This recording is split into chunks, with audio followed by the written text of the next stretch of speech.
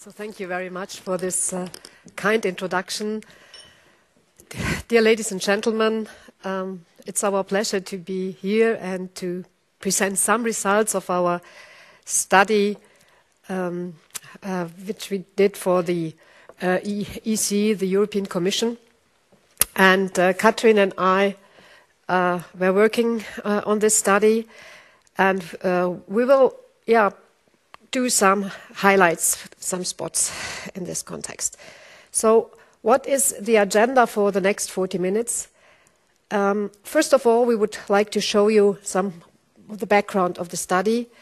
We would like to discuss the relevance and give you an insight regarding the theoretical framework, the research methodology, and then Kathrin will provide you with the overview of the selected higher educational institutions and some findings, the overall challenges of entrepreneurship education, and because I think we here are some political representatives, we would give you some implications regarding tentative policies.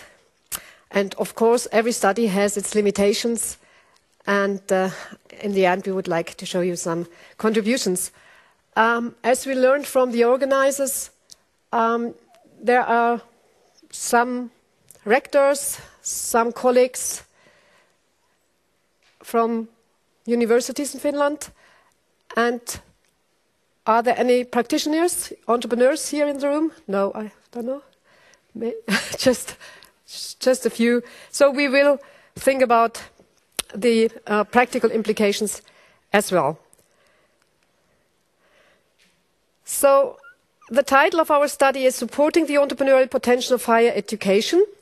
It was a very competitive bid. It's a research on behalf of the European Commission. I mentioned that. And we were very proud that we won this bid in this very competitive environment.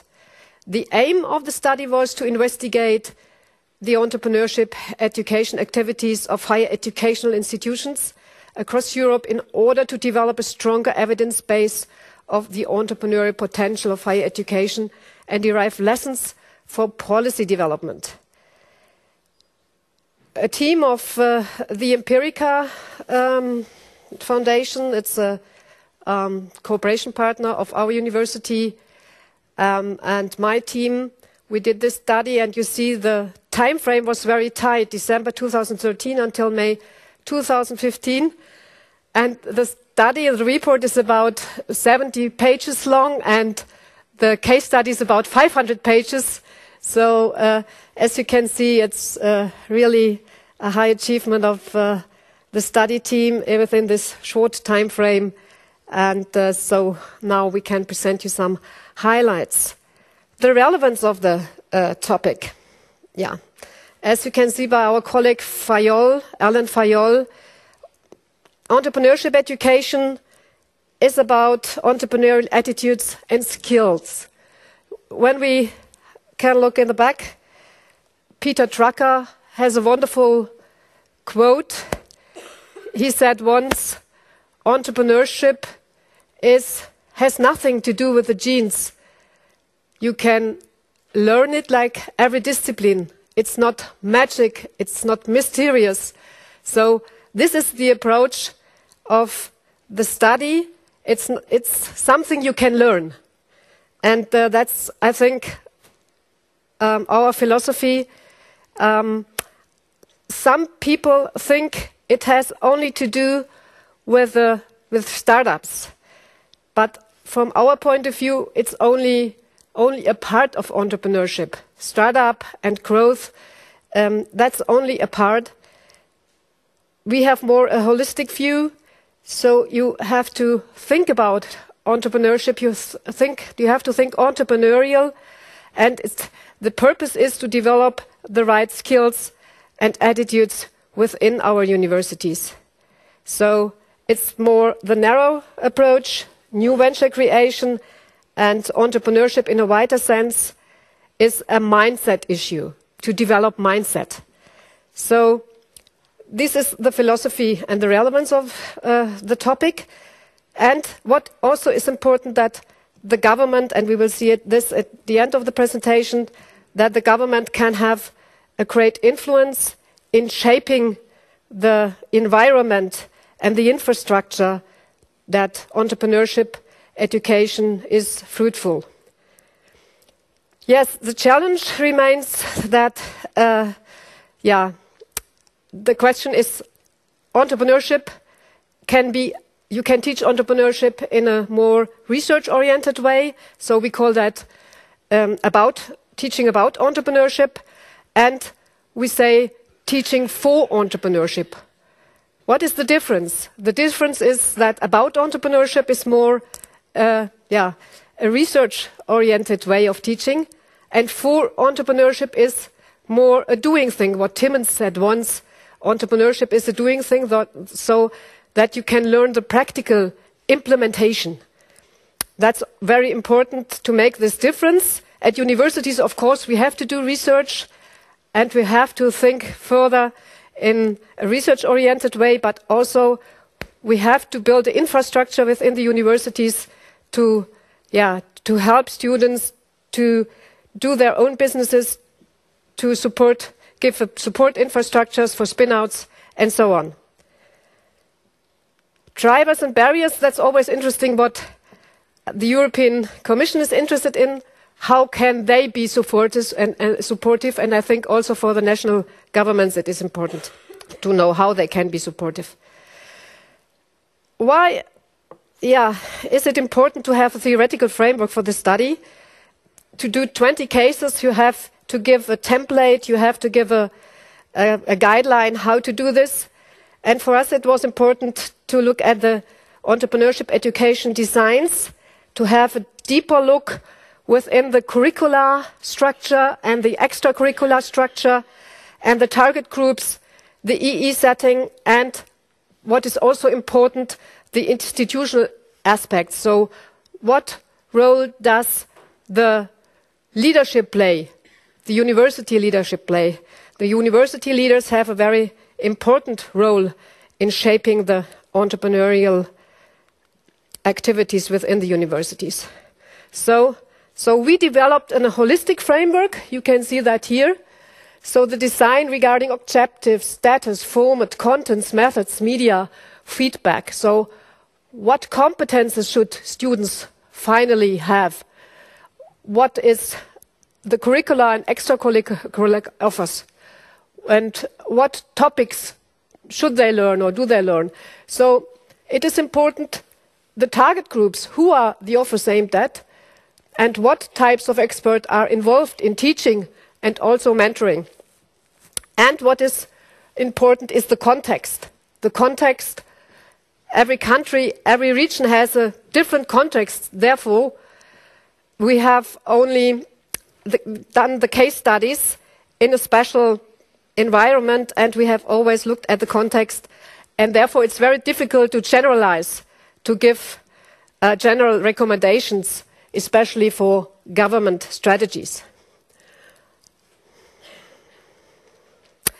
The research methodology,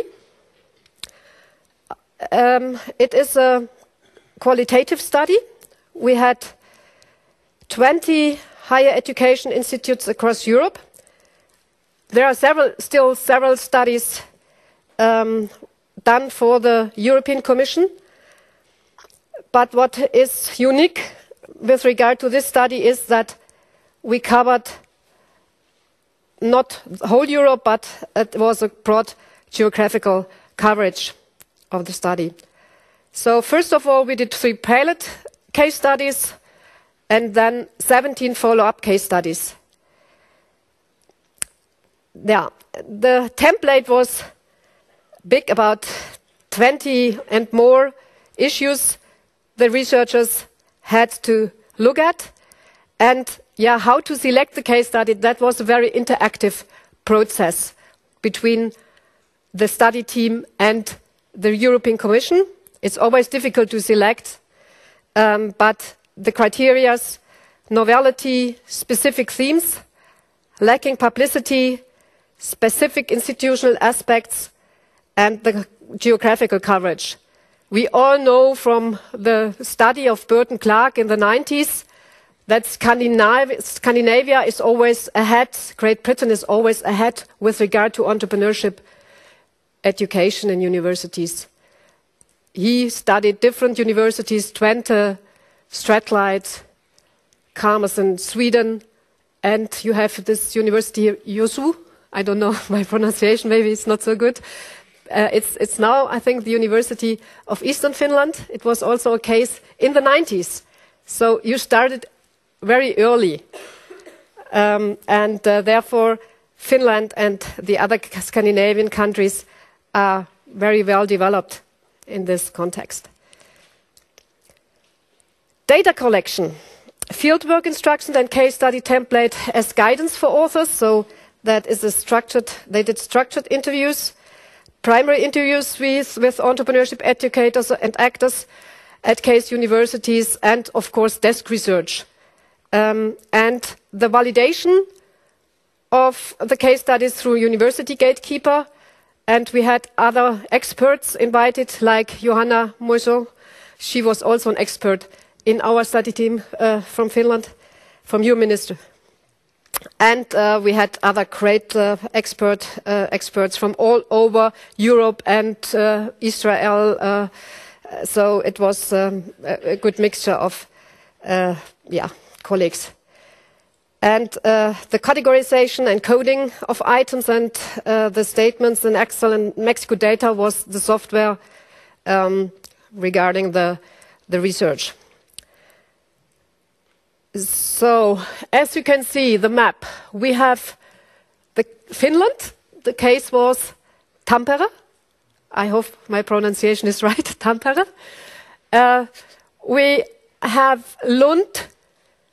We have the University of Southern Denmark here. And we have Riga. We have the University of Lüneburg, Kosminski University in Poland. We have, that was a suggestion of the European Commission, Huddersfield. Of course, Cambridge is a very nice case. Wesa and I do know our colleague Shaivia Kanam. He's a great colleague now in Cranfield. We have this interesting collaboration between Dublin University and the Ryanair Academy. We have Rotterdam. We have here, it's in the Netherlands, we have Rotterdam. What else do we have? We have here Linz in Austria. We have Bucharest in Romania. And we have Italy in Milan. France, we have the EM Lyon. And Ljubljana. And Liège in Belgium. So it's, you see, a wonderful mixture of universities. And so between Eastern and Western European countries. So the University of Bucharest has nice master programs, one with a focus of entrepreneurship and energy, and also master programs in continuous education. The University of Cambridge is a great example regarding the methodology of teaching approaches. Coimbra, one of the oldest universities in Portugal, I forgot to mention that, yes. And Kaunas University, University of Huddersfield, the Technical University of Košice, Kosminski University of Poland, Liège, Linz, Ljubljana. You see, every university has unique elements regarding entrepreneurship education. It can be curricular related, extracurricular related. It can be related to the institutional aspects that they are unique and innovative, and maybe regarding the region, the stakeholder involvement. So different unique approaches regarding the entrepreneurship education approach. An interesting example is also the University of Osijek. Slavica Singer is doing a great job there. Rotterdam, of course, and of course Tampere as well. So let's see now the findings, and Kathrin and the team did a great job regarding the writing of this case. He's doing all these interviews and writing. You can imagine how work intensive that is. And Kathrin will now present you the findings. Yeah. Thank you very much. Also a warm welcome from my side. It's an honor and a pleasure to be here. So thank you first of all for the invitation. Okay, concerning the findings, this will be according to the framework that Professor Christine Volkmann has just shown you. And we're going to structure the findings. First of all, we're going to present some overall findings on the whole of all the universities. Then we're going to talk about the curricula and the extracurricular activities, which relates to the inner part of this diagram. We can't present all findings, so we made a selection, which we hope you'll all find interesting. And then we're going to focus on the institutional aspects. Then next we'll talk about the stakeholder outreach to the external stakeholders, which is more in the context sphere. And finally, we'll talk about the impact. So we saw that we had the 20 universities. On a whole, they stem from 19 different countries. Most universities are public. There are only 2 private universities, such as Lyon. Most universities are also general universities. The only university of applied science was actually Tampere. Is there anyone here from Tampere University? Oh, perfect. I see some hands. May I actually just ask so that we know your background and we can tailor the findings accordingly? Because we were told that around half of you are university representatives. Is that correct? Who is? May I ask you to raise your hands? Who is a university representative? Okay, yeah, should be around half, I would guess. And then who is from the government sphere? All right. And then we had some entrepreneurs, which we asked beforehand. And anyone else with a exotic background? I presume you're all involved in entrepreneurship education, otherwise you wouldn't be here. Perfect, yeah. So this way we can, tailor the findings accordingly. Okay, to start with the overall findings, we tried to look at the case studies as a whole, and as we could see, which was also one of the selection criteria, there's a very high heterogeneity of the universities. So the first aspect was the length, which relates to the years of experience in terms of entrepreneurship education. Most universities had several decades, or at least a longer period of years in terms of experience in entrepreneurship education. There was only one case, which was Kaunas, which only had 3 years of experience in entrepreneurship education, so it was very new. And it's interesting to see how the approaches also differ depending on the length of experience which you have. And then the second point was the comprehensiveness. So this relates to the breadth of the experience, which means how many curricula offers are there, how many extracurricular offers are there. What we didn't mention yet is all findings and all case studies are published online, so you can reread any example in more depth. And on the last slide, we also have the link, so you can read the final report and all 20 case studies if you have the time and if you're interested to see in more depth. And there's also always an overview table with the different offers per university. But the number varies, and which we could also see on the slide with the focus, with the themes, the table of the 20 universities. There are different focuses. So in some case studies, we focus more on curricular aspects. In some case studies, we focus more on extracurricular aspects, and in some on institutional. So it varies a bit. And what we did in the methodology, we did not cover every aspect for every university, only the interesting and innovative aspects. So that also explains why on the graphs, which you will soon see, there's not always data available for all 20 universities, because that's related to the focus. Yeah, so there's a whole diversity in terms of the comprehensiveness and the breadth.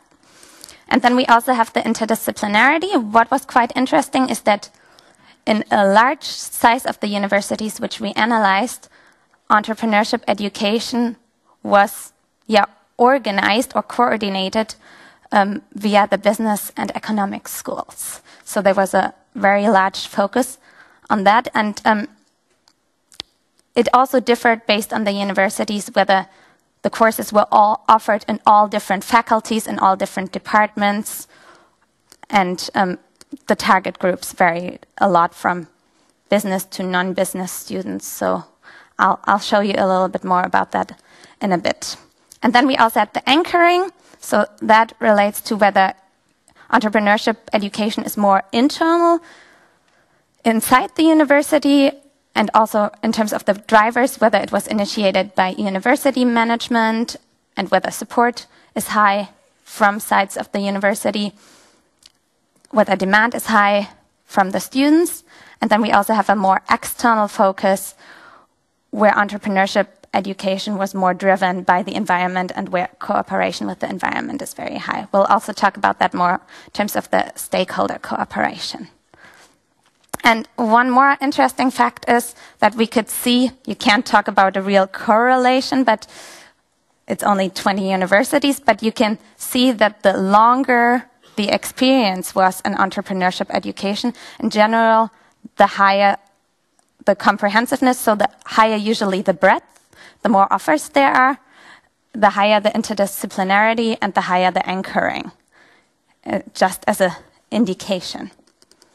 Okay, so to also illustrate it a little bit, we always picked some examples so that you can find out a little bit more and see what some of the universities are doing. So starting with the Dublin City University, as Professor Volkmann already mentioned, there's a cooperation with Ryanair. So obviously, in this field, cooperation with large enterprises and entrepreneurship education is very high, and there's also a focus on entrepreneurship as well. Then we have the example of Kaunas, which I found quite interesting because there's a large involvement of experts, but not only local experts, but also foreign experts. And we, of course, included that because there were also Finnish experts and also experts from the US, and they were very involved in establishing and developing entrepreneurship education. Is there actually anyone in the room who's not from Finland and who teaches at another university abroad? Okay, so we have representatives from Tampere who can maybe elaborate a little bit more on those examples, but not from the other universities. Okay. And then coming to the University of Ljubljana, where we have what I also find very interesting, a strong focus on design thinking. So there's a more creative approach to entrepreneurship education, which might be a bit distinct to other universities as well.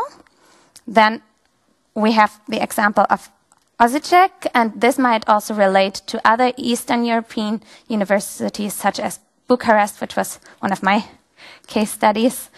And their entrepreneurship education was established from scratch in a difficult environment, meaning that funds were quite limited.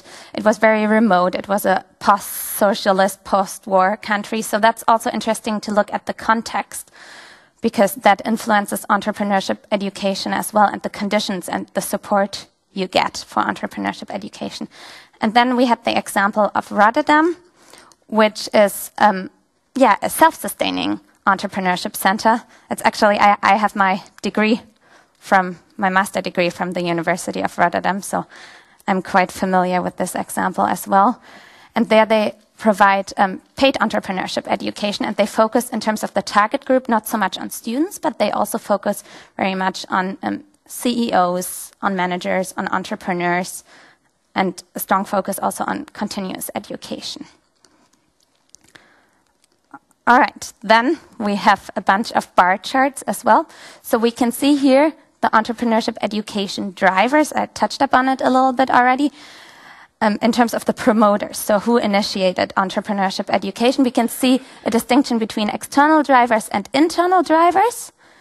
Internal drivers are more common, so multiple, with all those bar charts, multiple answers were possible, and that explains the base, what I mentioned, that not for all universities data was collected for all different aspects, so that will be the same in all those bar charts, just as a note of explanation. And in terms of the drivers, internal drivers were more common. The most common driver were obviously university teachers, but also support from university management, from the dean, the vice dean, the president played an important role. And sometimes it was also a push strategy from the students asking for entrepreneurship offers. And then externally, the government, this is why we're also here today, played a very important role as well in terms of the funding that they provided, the incentives they provided, the regulations, and fostering entrepreneurship education. Then we have the business sector, which relates to the supporting services, also again the finances, also the presence maybe of a lot of enterprises in the region, which is also very important, and that also influenced the demand for entrepreneurship education. And then we also have other external drivers from the region playing a role, such as accelerators, incubators, and so on. Then, talking about the barriers, we will touch upon this one a little bit more with the challenges, point 7 afterwards. But just as a preparation, there were strong reservations against entrepreneurship, which we noticed from different viewpoints. So from university management, from students, from instructors. And one concern was that entrepreneurship might be a commercial activity, and there was some resistance against it as being commercial, and also some resistance because it can be, as we saw with the difference in educating about and for entrepreneurship, it can be very practical, and some theoretically or academically focused universities do not like that orientation so much. So this can also create tension. And then there are, of course, different cultures and different habits, and also different ways of structuring courses, of evaluating courses in different disciplines, which can create tension again. Then students might be not interested in entrepreneurship courses because they do not want to be self-employed. They want to be employed by larger corporations, and it just doesn't create a high demand or a high commitment. That might be one issue.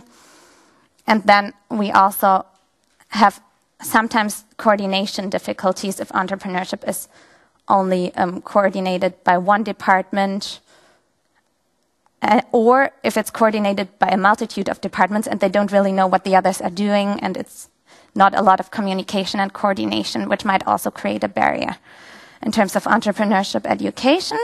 And then we also have the point that entrepreneurship education is very personal intensive, which means if funds are limited and resources in terms of human resources are limited, it makes it difficult to engage in entrepreneurship education. And in this respect, it might also be interesting to see that online learning and blended learning was not as widespread as I personally would have expected.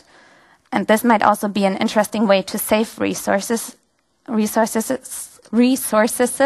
And some universities, such as the University of Cambridge, for instance, or Rotterdam, are quite active in terms of entrepreneurship education with the focus on online learning and blended learning. Then moving to the curricular activities, we can see that different formats were offered. And the slide, I think, speaks for itself. So the most common way of entrepreneurship education in the curricula sphere is through courses, but then we also had degree programs where a whole degree focused on entrepreneurship. We had specializations, we had parts of the courses or tutorials that varied. Then in terms of the teachers, most teachers are internal from the university, since we also analyzed universities that might make sense as well. So university professors engaged in entrepreneurship education, academic staff. But then we also had some external instructors. Very common were entrepreneurs. And then we also had other business people, which means managers or consultants, that varied. And then we also had some external trainers, which were involved in entrepreneurship education. Then to give some examples, In terms of curricular entrepreneurship education, for instance, the University of Bucharest initiated a new master in entrepreneurship education, which I think is quite interesting, with a focus on the energy sector. So there were some offers which were very tailored and had a very particular focus. And for instance, in Košice, business simulation was used as a unique technique or method in terms of entrepreneurship education. Linz focused a lot on patents. So there was cooperation with patent scouts in the entrepreneurship education. Then Lund, for instance, had two particular programs, master programs for entrepreneurship education. One was more focused on intrapreneurship, and one was more focused on entrepreneurship, and the curricula was very different. And then Tampere, as the Finnish example, of course, there we had the Pro Academy program, and that was focused on team entrepreneurship and team learning. And in this case, students spent 2.5 years working with team entrepreneurs, setting up a real company, and they also received support from mentors in that process. Then moving to the extracurricular activities and the entrepreneurship education forms offered in terms of extracurricular activities, it's a bit different compared to curricular activities. There we can see, I would say, the classical extracurricular activity are still the competitions and the awards. So 73% of all 20 universities, or wrong, in this case, 11 universities, engaged in competitions and awards. Then we also had entrepreneurship clubs, fairs, lectures and workshops, which might be single events or a series, and other forms, for instance, involvement by student organizations. Then, as an example, I think Cambridge is quite a well-known example in terms of extracurricular education. I'm not going to go into depth, but they have a whole variety of extracurricular offers ranging from one-time or regular events to longer events. They also focus on different target groups, such as female entrepreneurs. Košice is an example where they adopted the ASU, which can be described as Activity Increases Success, initiative, which is also adopted by different universities. So some universities, they make use of initiatives which are adopted in several countries. Then in Rotterdam, we had an example which focused more on startup entrepreneurs and supporting them in their startup process, and also they used flipped classroom approaches. Since you're all in the field of education, that's also an interesting new development, which also is used in entrepreneurship education. And then we had the example of Valencia, where the trainer's approach was employed, which is not that common. About 1/3 of the universities, they train their trainers only, and there was a summer school which focused on educating professors. And then I'm going to go a little bit quicker through the findings so that we still have enough time for the discussion. And then we also had the institutional aspects. What's interesting in this graph is that we can see that half of the universities make entrepreneurship education part of their strategy, and the other half, they do it explicitly or implicitly, or they do not mention it at all in the university strategy. Well, this sample is, of course, biased because we focused on universities who focus on entrepreneurship education. So in this respect, the likelihood is higher. And then we looked at the type of coordinating entrepreneurship education. It was most common to coordinate entrepreneurship education in a central manner, so in a magnet approach. Then we had examples of mixed coordination, and then we had examples of decentral coordination, so in a radiant approach. To illustrate it, for instance, the University of Southern Denmark had a center which coordinated entrepreneurship education in a central approach. Or Rotterdam, they also had a center, and what I mentioned it's quite common to have it located in the business and management schools or economic schools. There we can see another example. And then Tampere, the Finnish example. There, the Y Campus was initiated in 2012 for mainstreaming entrepreneurship education, and they coordinate and organize all entrepreneurship education activities and also all support in terms of mentoring, coaching. And we were told that this is going to play an even more important role, the Y Campus, in the future as well. And then in Huddersfield, it was mixed. So there were enterprise teams in charge of coordinating entrepreneurship education, but then there was a lot of freedom in the way that it's executed. And in Lyon, for instance, there were different entrepreneurship teachers from different departments, although the whole university is committed to teaching entrepreneurship. And then in terms of the stakeholder involvement, there were a lot of external stakeholders. It varies in terms of the stakeholders being involved.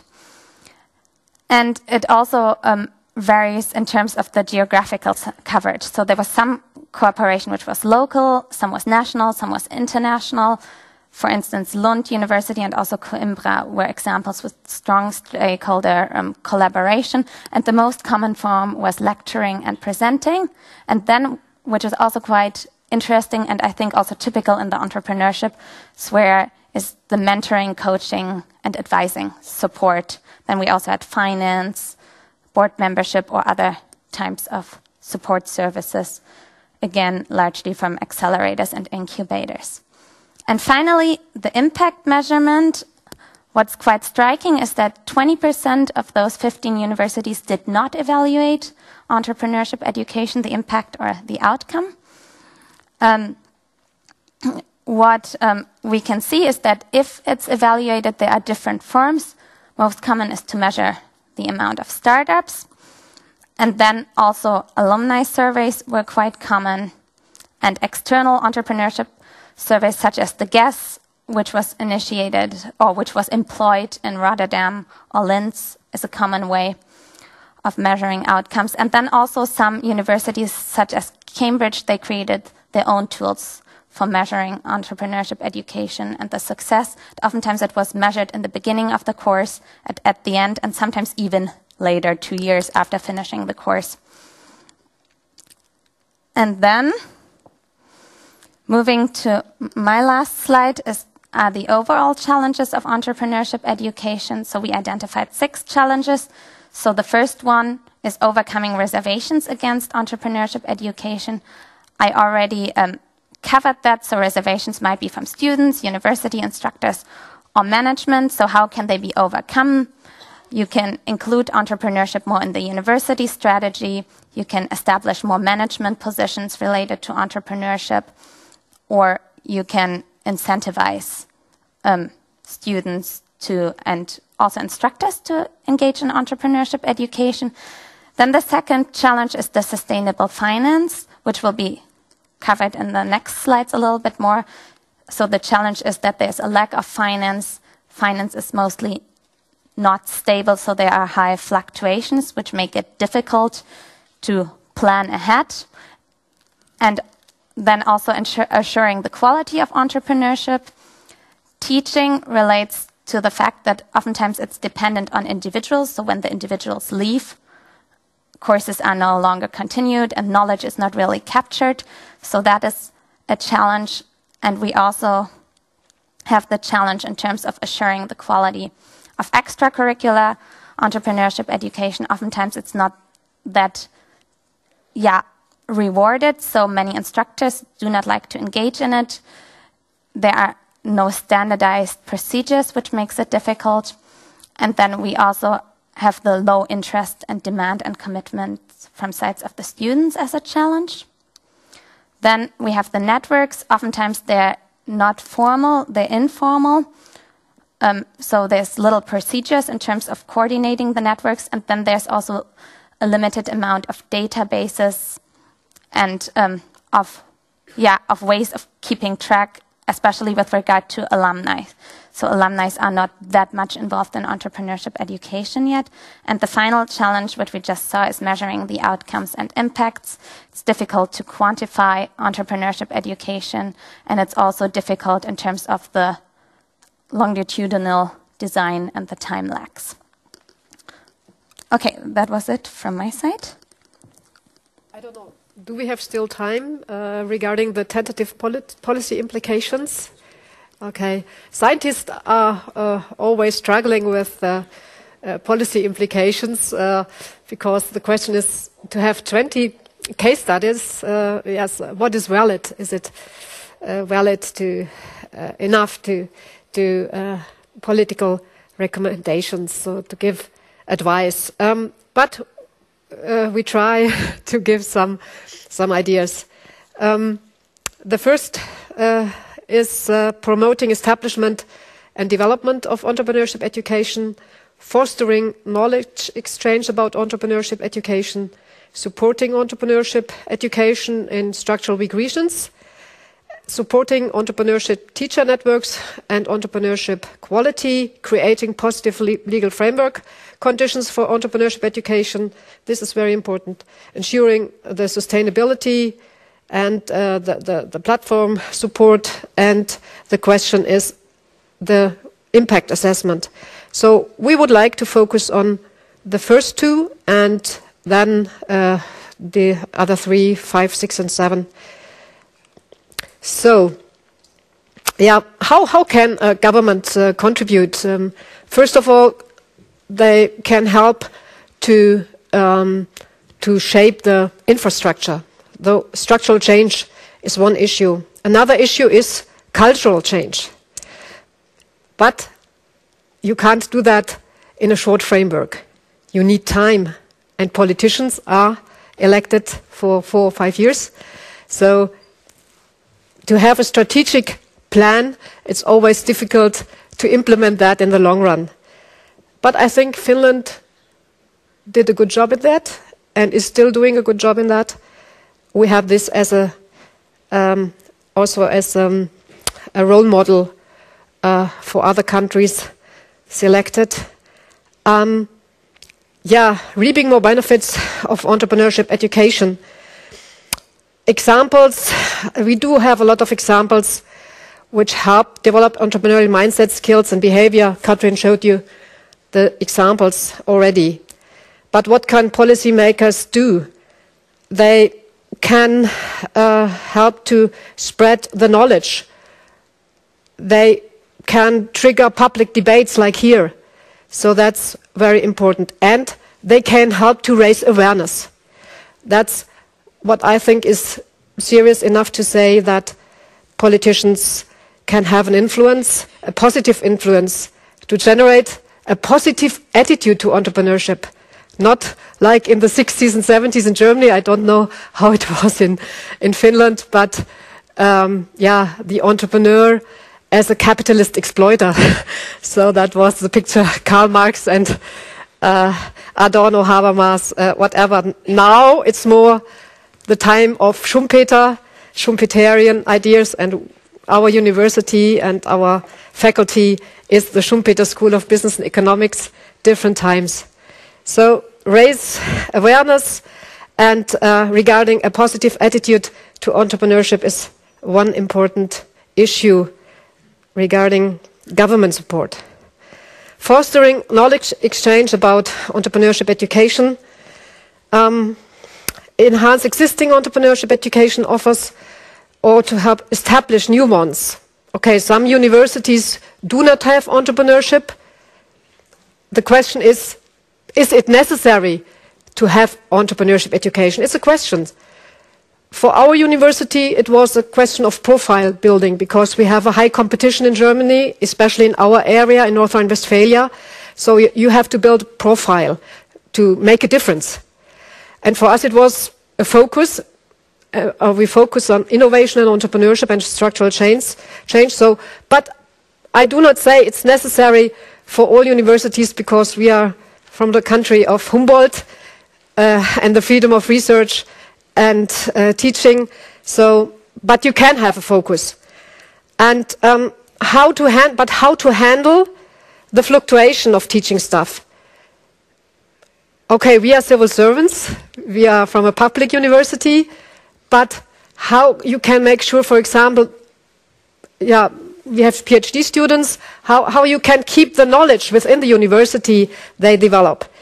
That's always a challenge, and Kathrin mentioned that, and we have to discuss that. Yeah, for the sake of practice-oriented education, students' involvement in commercial activities and involving real entrepreneurs as teachers. In some countries, it's not in the Scandinavian countries, so it's not maybe relevant for you here. You can't believe it, but they lose, in some universities, they lose benefits when they are engaging in commercial activities, or,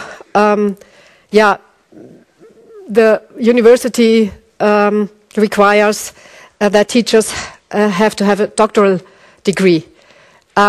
Okay, it's a question of national policy, and but that's only a fact we have. Entrepreneurs, if you take, for example, the United States, Bill Gates does not have a degree, Steve Jobs had not a degree, so is it really important? I do not want to say yes or no, it's just a question. Ensuring sustainability, I think that's a really challenge because, over a long period of time. You need to have resources. If you have money, you have resources. So we have in Germany the example of the University of Lüneburg. I think they got 10 million from the EU structural fund. So if you have 10 million, think about that, then you have enough money to do something, to change, to set impulses. But if you do not have the money, it's difficult. So that's something for the government to make sure that there are enough resources to stimulate the entrepreneurial process within the universities. So support regarding the platforms. Kathrin talked about the curricular and extracurricular offers. The government can give support within the regions. For example, Enactus, junior achievement, to give promotion, to give awards regarding the best entrepreneurs of the region. There are a lot of impulses you can set as a government. Yes, that so far to policy recommendations. We can have a discussion afterwards regarding these issues. Yes, as I mentioned, every study has limitations. Cases have a dedicated focus, and they are not necessarily representative. Of course, no one-size-fits-all approach for entrepreneurship education. We have different countries. The north is completely different from the south, from the east. Different cultures, different settings, policies. So therefore, you have to be careful to give advices or recommendations. But the purpose of our study was just to give an insight. What is going on in Europe? And the 20 cases you have seen are, it's a broad geographical coverage, and therefore just to give insights, to learn from each other, and that's what we think is the most valuable issue, that we all, that governments can create platforms where we meet and can exchange ideas, like IFA, the IFA network is a very good example for that. So for future research, replication of study with further higher education institutions, research on impact of university regulations, resource setting and support structure on characteristics, quality parameters, and so on. Yeah, exchange of best practices, I mentioned that. And of course, every country has to reflect on their current legislation. That's important. is that still, does the legislation fit with the university management approach? So therefore, it's always important to interact and to exchange ideas and knowledge. Yes, thank you for your attention. Kathrin, I would like to thank you for listening. And yeah, now the floor is yours. We can have the discussion. If I may ask you to step aside. Yes. Questions as we get the mics. Okay, thank you very much. I think we got a very good insight of the situation in Europe, really, with possibilities and with challenges. And that's what we wanted, really. It's very interesting. And it was interesting to notice that 47% of the universities, in the case studies, they didn't have EE embedded in their strategies.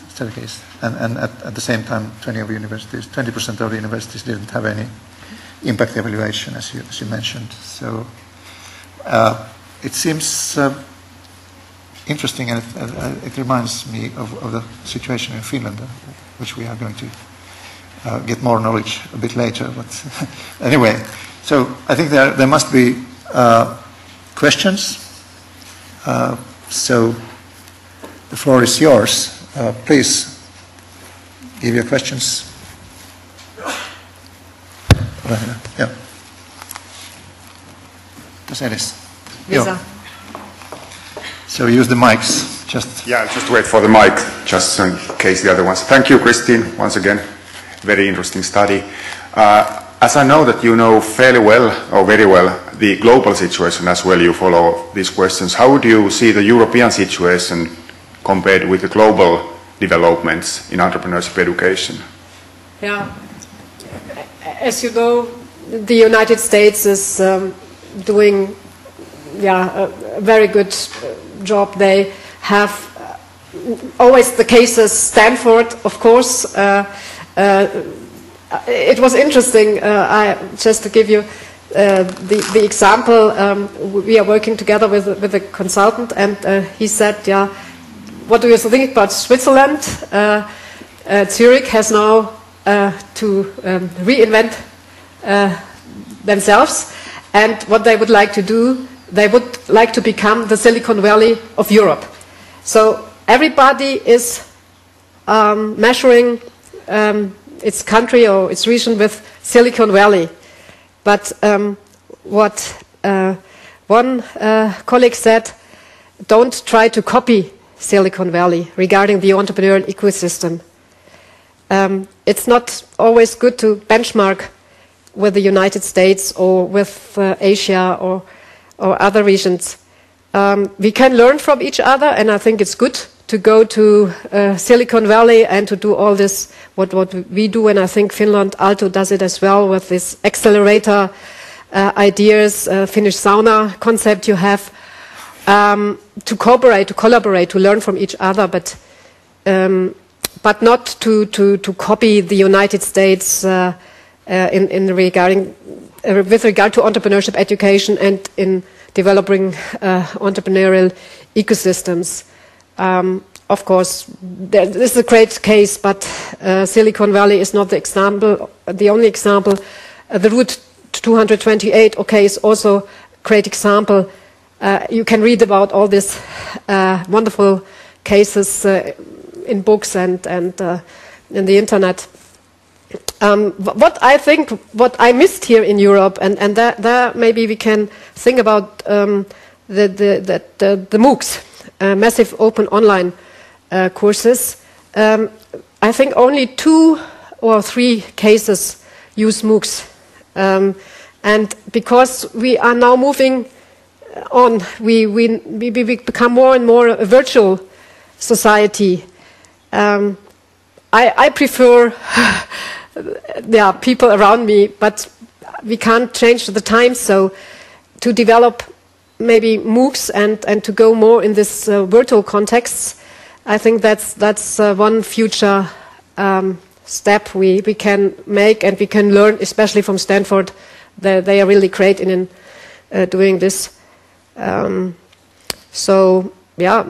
are only this, but we in other contexts, I think we now better and better in comparison to the 90s, for example. It's even in Eastern Europe, they're doing good jobs there within the universities. They step by step. It's an evolutionary process, but I think we can compete. We'll be able to compete in the future. Thank you. Well, I think it's very good that you mentioned that there's no one-size-fits-all solution in these questions, and I'm very glad that you mentioned Humboldt also. As the discussion goes on in Finland too, that the universities or University of Applied Sciences are not enterprises as such. So that's very important. We can't become enterprises, and we do not want to compete with enterprises, because we are universities, and even University of Applied Sciences have a research and teaching obligation still. If I may add one point, that's also in the end we were having 13 interviews with experts, and many of the experts in entrepreneurship education mentioned exactly that there is no one-size-fits-all approach, and that you should always consider the context of your university, the history, the culture, and see what works in this particular case. And that's what, relating to what Professor Volkmann just said, you can't copy and take what might work in other contexts, but you have to see what works for you and what is best for you to develop your own strategy in terms of entrepreneurship education. Right, so we've got active writers on the wall, and I picked it from there. Maybe it's too conservative, but I think for us it's still important. Okay, some more questions, please.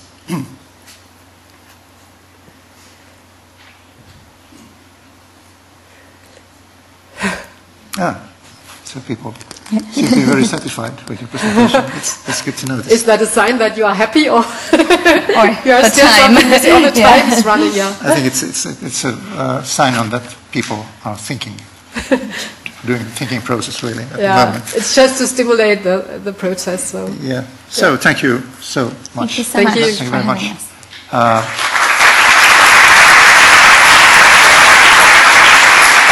So I think we'll continue and finish